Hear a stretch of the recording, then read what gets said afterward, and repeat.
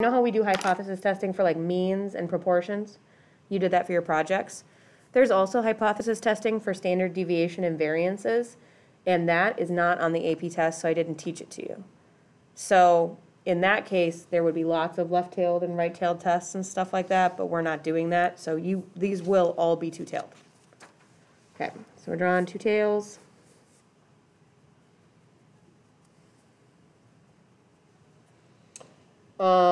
Obviously my picture isn't great because those areas should be the same, not necessarily the same amount or over, but the area inside should be the same, but whatever, it's just a sketch. Okay, so ours is alpha is 0.01. So what percent should be in each tail? If together they're 0.01, then what percent should be in each tail? 0.005. Okay, look up. This area is 0.005 over here, and this area, since it reads to the right, is 0.995 over here.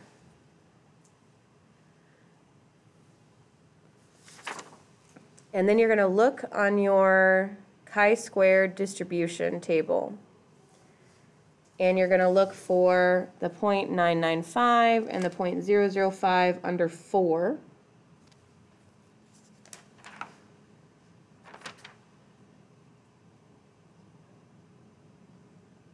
Which is 0.207 and 14.86. Definitely not like a symmetric number. There are no negative numbers in a chi-squared test. But those are our rejection regions now, and our null is still in the middle, so that stuff is all the same.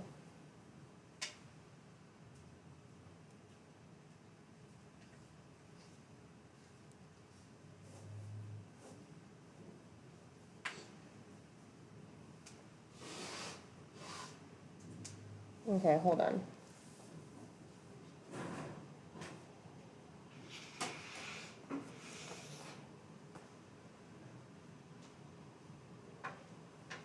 Ooh, I'm wrong about this. I'm sorry, guys. It is a one-tailed test.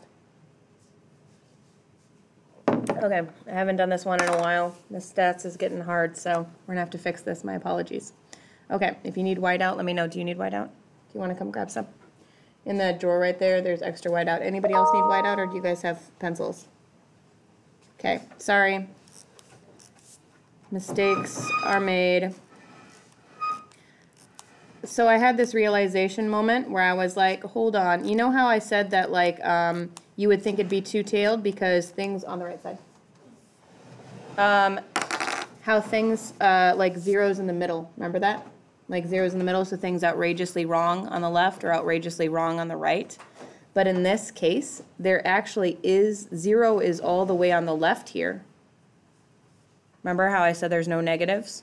So the closer it is to 0, the more accurate it is. So like over here is more accurate. Thank you for being patient. I'm sorry that I messed this up. Which means instead it's 0.01 here because it's a right-tailed test. So actually all of these will be right-tailed tests. All of them.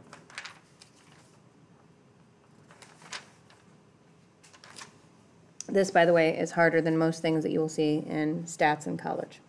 I didn't do this in stats in college, but they do test it to you on the AP test. Isn't that fun? Okay.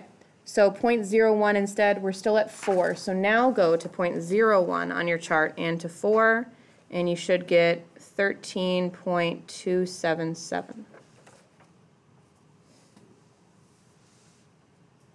So over here, it's going to be not accurate, like it won't match. There's no match over here. And over here would be like a perfect match. Sorry I messed that up. Do you guys understand me now? Yeah. Okay. So like 0 is here, okay? And 13.277 is out here. Those are just measures of how close you are to accurate. And 0 is perfectly accurate. Does that make sense? Yeah. Because we can't just say, since we have so many different ones, we could say, hey, this one's below or this one's above. but instead it's a measure of how far all of them are off. And if they were all exactly on, it would be 0, which would be over here, which is what we want. And over here is not acceptable. So this is like the rejection region over here. Okay. All right. So the next thing we do, this was 5 through 6, I guess. 7 is we find the test statistic and sketch the sampling distribution. Okay. So 7, we've already sketched it, so we don't need to do that. Chi-squared, it looks like the Greek letter chi looks like an X with like a kind of a curvy. Like if you just make your first line for the X kind of like a curvy one and then slash through it. And it is a summation of all of the observed minus expected squared over the expected. So the first one is 61 minus 72, and then we square it and then divide by 72.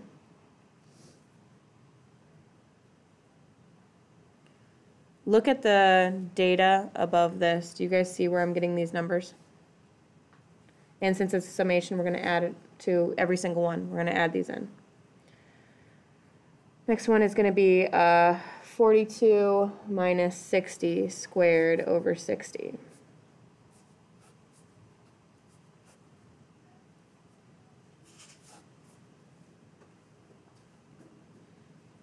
And then 112 minus 105 squared over 105. 29 minus 18 squared over 18. 56 minus 45 squared over 45. Why do you think you square all of these? The expected minus the observed, or observed minus the expected. Yeah, it doesn't matter if they're positive or negative, it just matters how far they are off, right? And so the square will take care of all those positives and negatives.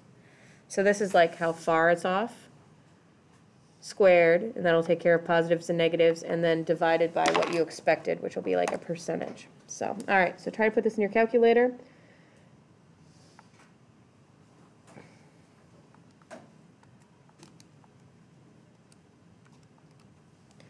All right, here's the first one. Take a look. See that? This will work by itself as long as you have those parentheses on top, and then if you put a plus, you can just write them all in a row. You don't need to worry about extra parentheses or something weird.